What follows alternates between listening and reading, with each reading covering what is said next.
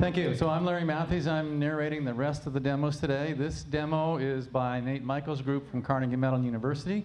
The objective here is to enable a team of robots to rapidly and as completely as possible map an unknown space.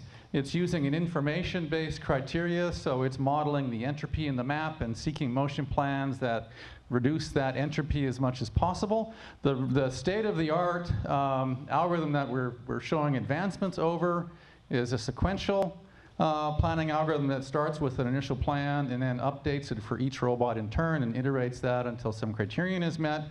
That algorithm is quadratic in the number of robots, so it very quickly becomes computationally impractical to scale to more robots.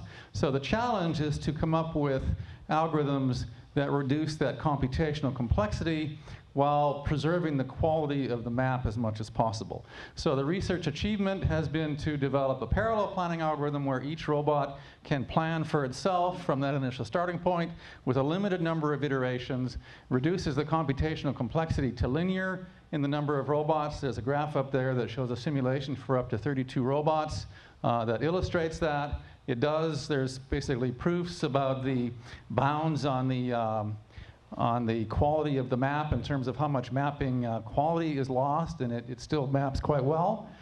In the demonstration, you're going to see a live display from the robots. They're using RGB depth sensors for perception, so you're going to see initially, before they've started mapping, a display of the point clouds, so that's the colored dots. Color coding is blue is higher, and I think red is lowest. As the robots start to map, you'll see dark gray fill in for the map surface, and then there's kind of a light gray over that, which is what the robots know is unknown. And I think, are we ready to start the demo? If you are, just go ahead. So there are 3 robots, as you can see. It gets a little loud while it's running, so you see the point clouds, you see the map starting to fill in. This demonstration is about reducing the computational complexity of the algorithm. It's not about the speed of the robot, so they've not made an effort to maximize the rate of physical motion of the robot here.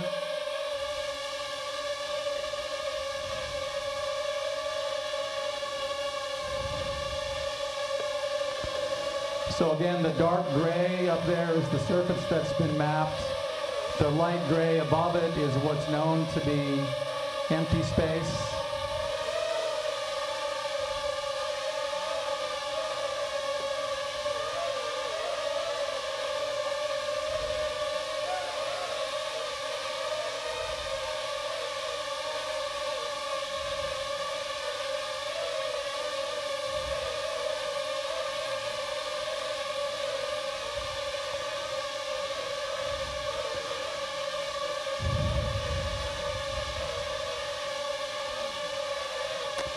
Well, I think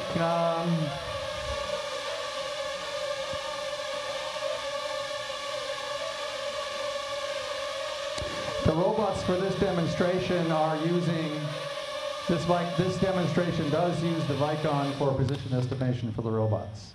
Okay, are we switched back to slides?